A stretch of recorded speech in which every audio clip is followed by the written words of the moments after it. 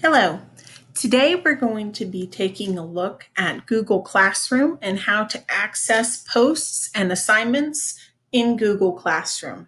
So the first thing you will do is to ensure that your student is signed in with his or her domain name. That's the @allsaintsva.org domain name up here in the corner. Students will then go to classroom.google.com, or they can access it by going to this 3x3 array up here and clicking on the Google Classroom button. Once they do that, they will be signed into Google Classroom and can access each of their classes here, and they can log in by clicking.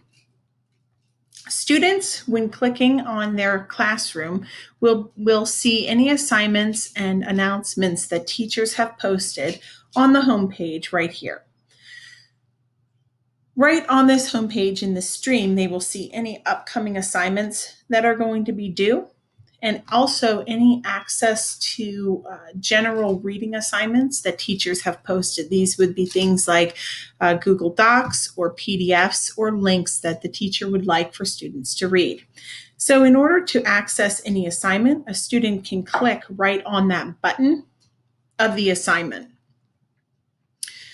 Right here, you will see what the assignment is and any directions given to the child, and they can access the assignment clicking on the right-hand side. So for example, this assignment asks students to write sentences using their words. So we're going to alter this assignment, click right in, and when students are done, they are going to exit the program by clicking the X button. Now, what's different about Google Docs as compared to Microsoft products is this assignment in Google Classroom is automatically saved, and you can see it's saved by the student name, the assignment, and the date on which it is due. So students can exit out and then turn in the product by hitting the Turn In button right here. Once a teacher has turned in once a teacher has accessed the Google Docs or assignment that has been turned in, they can comment back. So for example, the teacher posted that the first sentences were excellent, but that all 12 need to be completed before submitting an assignment. And the student commented back as a thank you. So you can see that student has turned in the work here.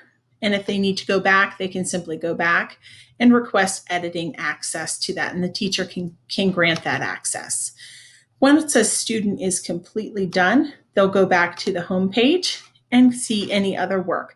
As you can see, the upcoming work has been altered and that no work is now due. You can see a running list of all of your to-do assignments by going here to the to-do list.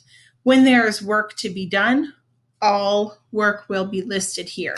Once you click the complete button, you can see what work has been turned in, and it is arranged by due date. And that is how you access and complete assignments to turn in Google Classroom.